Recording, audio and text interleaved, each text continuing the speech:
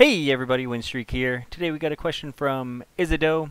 They are looking to create essentially a bunch of enemies and then under certain circumstances make one into a super enemy. They're talking about doing it based off of score points, so we will follow that logic. And without further ado, we'll hop into the video and we'll start a new project. And I have a slime that I made myself, and we will use him. So I have this sprite sheet here. I'm going to drag him down onto this animation bar, and I'm going to import it from a sprite strip, and that'll let me type in the horizontal and vertical cells, and it'll divide it for me. So I'll get rid of the blank cell, and I was dumb and didn't blank out the background, but that's easily fixable on here. Just going to get the fill and grab this and just throw that on each one real quick. That way we don't have a big old white blob behind them. But now I have a little sitting there slime that will bob up and down as it waits. Blurp, blurp. Just like that. So we'll have him going. And I'm going to want some text boxes on here. This one is going to be HP. And this will be attached to each slime, and this is going to show that the slimes change in one of their stats.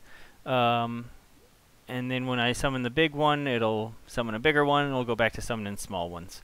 So we're going to set this to be attached to the slime. So each time we make a slime, it will automatically make one of these for us, and it'll make them at the same position. So we do that with container down here, and you can see this weird greenish highlight. Whatever one I click, it shows what's contained within it, what's in this container here.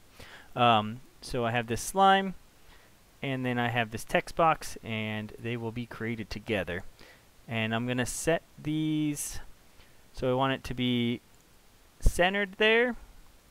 That way, when they're created on top of each other, this will be right above the slime. And then I want the origin to be on the bottom. And you can see the origin right here. And it'll line up right there. That'll be the position they're both created on. So it'll be something like that when it actually makes them. And that'll have it show up with a slime. And then I'll be reading off their HP with that text bar. And it'll just be right above them. So it'll say something like 10. So then we'll know it has 10 life because it'll be the closest text bar to them. So we got that there. I'm going to drag those off to the side because I'm going to create my own slimes during the actual thing, and I'll need a mouse to do that because I'm just going to do it with a mouse click. And then I'm going to throw a text bar on here for the score, since he wanted his based off since they wanted theirs based off the score. We'll have a score happen each time a new slime appears. So I'm just going to name this text to score, and I believe throw a variable on here, and that should be the last thing we need on this side. Variable for health, so that'll be how much HP each slime has. And we hop on over here, and we're going to do an every tick. And we'll set every tick the score equal to, so set text, and I'm going to say score. And then I'm actually going to add the score, which I don't have yet, so we'll leave that blank for a second. And we will add a global variable, and we'll call this bad boy score. And then every tick, we're going to set score equal to score, which for right now will be 0, because I haven't done anything with it. So we got that, and now on mouse click, every time I click with a left click, we want to create a new object. And that'll be our little sprite, which is our slime. We're going to create it.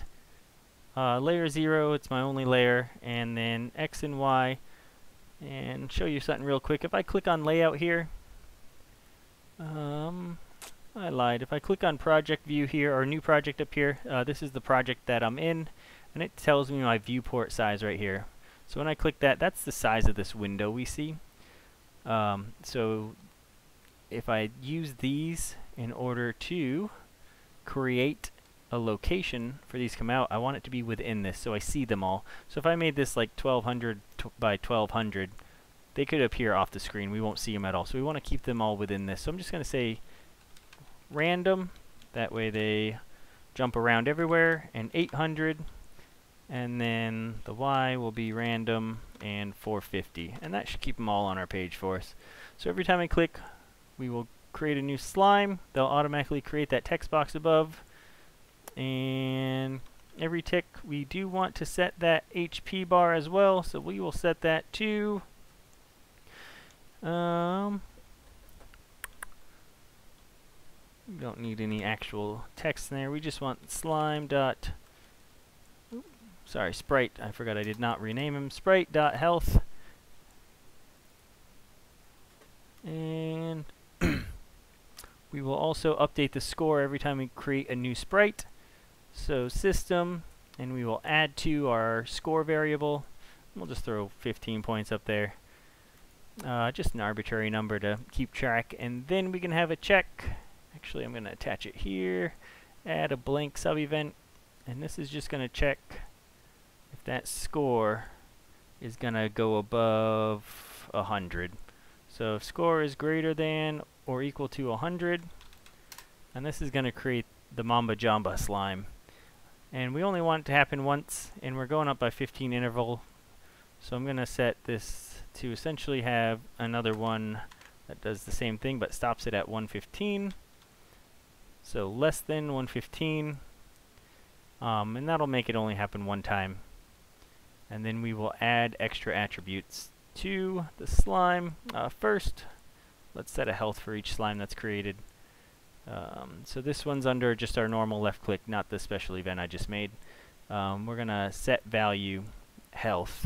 We're going to set that to 10, and we're going to do plus score divided by 15.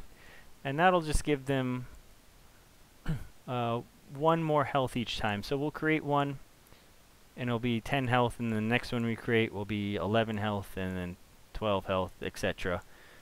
And then when we actually create our big guy, we're going to set variable of health to, let's say, 200 life. He's going to be real big. And then we're going to show he's the big guy, so we're going to set his size as well. Actually, we're going to use scale. That way I don't have to name the size. I'm just going to times it by 3. So it'll be 3 times bigger than the other slimes. We'll set his health, and we can also add more to the score to let the game know that we hit a big guy. So we will add to value score 100 points. And I believe that's everything. We'll run the game, see what happens. So I click once, we create a guy with 10 life, our score goes up by 15, click again, his health went up, and it's continuing to go up by 15. Excuse me. And then at 90, so our next score is going to put us above that 100 marker, and that's going to bump us into a big one. So we click again, let me see we get the big Mamba Jamba there. My slimes are boring because I didn't set the sprites to loop, so they just wiggle once when I put them down. But one more click, and we get a new slime with a weird amount of health. So I'm going to fix both those two issues, and that should pretty much do it for this video. But so the first one is going to be set the text to, and we're just going to throw an int on here. That way it will truncate whatever numbers on there. It'll just remove all the decimals.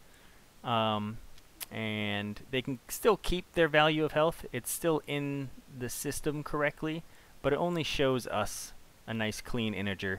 So that fixes one problem. And then the other problem was on my slime. So I'm going to open this up, and we hop in animation, and we just turn loop on. So now I can pop a few slimes, and they're all wiggling around. The big one ate one of the little ones, but that's fine. It's doing what we want. So hopefully that helps you out. You're just going to set up some variables to essentially check, and then you just make the edits straight onto your slime. As you create new ones, it's going to know to set the values that you're talking about to that new created slime, or whatever your enemy is. But yeah, if you have any questions, let me know in the comments. Otherwise, have a good day.